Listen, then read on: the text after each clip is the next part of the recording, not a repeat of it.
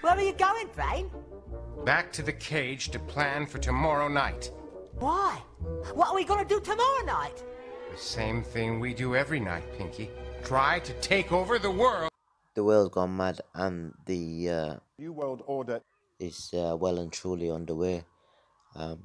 With all this stupid rioting that's going on, distracting the masses from the actual issue, which is the vaccinations, which are going to be forced upon all these sheep that are out there chanting BLM and giving the governments more and more of their freedoms by wrecking their local shops and places that they literally need. So it's kind of ridiculous. So take a look at this and watch Trump as he does a speech for space. It's quite hilarious. Also look at the reactions on Buzz Aldrin. Thank you very much to our great Vice President, and also for the fantastic job that Mike has been doing. The future of American space leadership, we're going to lead again. It's been a long time. It's over 25 years. And we're opening up, and we are going to be leading again like we've never led before. We're a nation of pioneers, and the next great American frontier is space. And we never completed. We started, but we never completed. We stopped. But now we start again. And we have tremendous spirit. And we're going to have tremendous spirit from the private sector, maybe in particular from the private sector. I'd like to extend a special welcome to an American hero who I've known actually for a long time, Buzz Aldrin, who is with us today.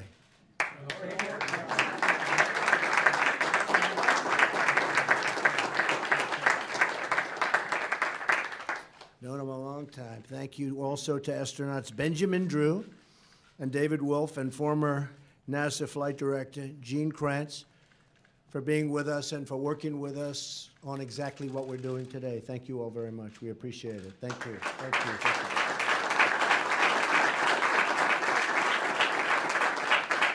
We're also joined by our great Secretary of Commerce, Wilbur Ross, who spent the morning negotiating trade deals with South Korea. And as you know, that trade deal is coming due, and it actually came due a couple of weeks ago. And I think we're going to make a good deal, right? We made some progress. I think so. That's what the word is, and good for both countries. Also, distinguished members of Congress are with us, and leaders of several of America's great aerospace companies. Today, we're taking a crucial step to secure America's future in space by reviving the National Space Council after it has been dormant almost 25 years, if you can believe it. During the campaign, Vice President Pence promised that our administration, because Mike's very much into space, would revive the National Space Council. And with this executive order, we're keeping that promise. I feel very strongly about it. I felt strongly about it for a long time. I used to say, before doing what I did, I used to say, what happened? Why aren't we moving forward? Today's announcement sends a clear signal to the world that we are restoring America's proud legacy of leadership in space. Our Vice President cares very deeply about space policy, and for good reason. Space exploration is not only essential to our character as a nation, but also our economy and our great nation's security.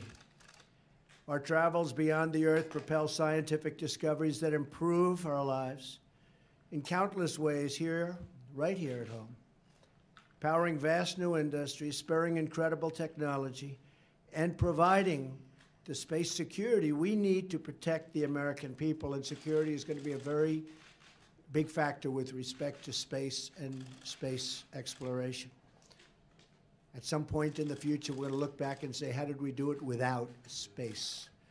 Wait, what? The Vice How President did will we do it serve as without the what? Council's chair. Space. Several Space doesn't representatives of exist. my administration will join him, including Secretaries of State, Defense, Commerce, Transportation, and Homeland Security. The chairman of the great, I'll tell you, he's doing a fantastic job, always working, always fighting and winning. winning big against ISIS, that I can tell you, seeing what's happening there. The Chairman of the Joint Chiefs of Staff. The National Security Advisor, NASA, and the Director of National Intelligence. The Council will also draw the expertise of other White House offices as well as insights from scientists, innovators, and business leaders from across the country. We have many business leaders that want to be a big part of this. I think the privatization of certain aspects is going to play a very crucial role, don't you think? They are truly into it. This coordination will be accomplished through an advisory group that is being convened by today's executive order, which I'll be signing in a minute. The National Space Council will be a central hub guiding space policy within the administration, and I will draw on it for advice and information and recommendations for action. And the Vice President, myself, and a few others are going to pick some private people to be on the board. I will say that's not easy because everybody wants to be on this board. People that you wouldn't have believed loved what we're doing so much. They want to be some of the most successful people in the world want to be on this board. The human soul yearns for discovery. By unlocking the mysteries of the universe, we unlock truths within ourselves. That's true. Our journey into space will not only make us stronger and more prosperous, but will unite us behind grand ambitions and bring us all closer together. Wouldn't that be nice? Can you believe that space is going to do that? Now, this is one of the reasons I put this video up, is because he said every space launch is into going the to skies bring is us another step forward together. toward a future Can you where our believe that? differences Space seem is going to small do that. against It's the a vast big plan. expanse And of our common the next video you will humanity. see Carol Rosin, Sometimes you have to view expose, things from a distance NASA. in order to see the real truth. It is America's destiny to be at the forefront of humanity's eternal quest for knowledge and to be the leader amongst nations on our adventure into the great unknown. And I could say the great and very beautiful unknown. Nothing more beautiful. With the actions we're launching today, America will think big once again. Important words. Think big. Think big, yeah. Think so big for budgets, big a taxpayer long money time, that's but we're thinking going to big leave again your. as a country. We will inspire millions of joke. children to carry on this proud tradition of American space leadership, and they're excited. And to never stop wondering, hoping, and dreaming about what lies beyond the stars. So I just want to tell you that we are now going to sign an executive order, and this is going to launch a whole new chapter for our great country. And people are very excited about it, and I can tell you I'm very excited about it. Thank you all very much.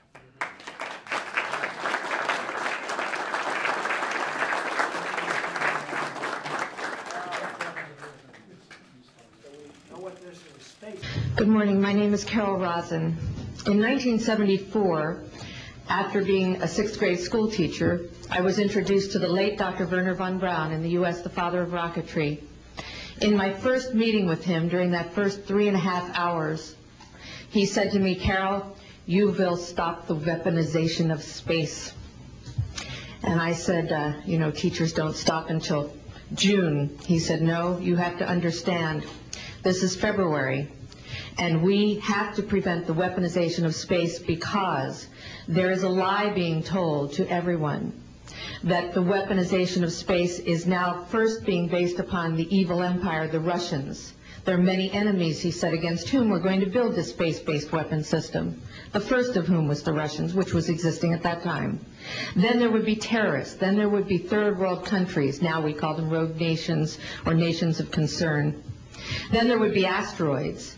And then he would repeat to me over and over, "And the last card, the last card, the last card would be the extraterrestrial threat."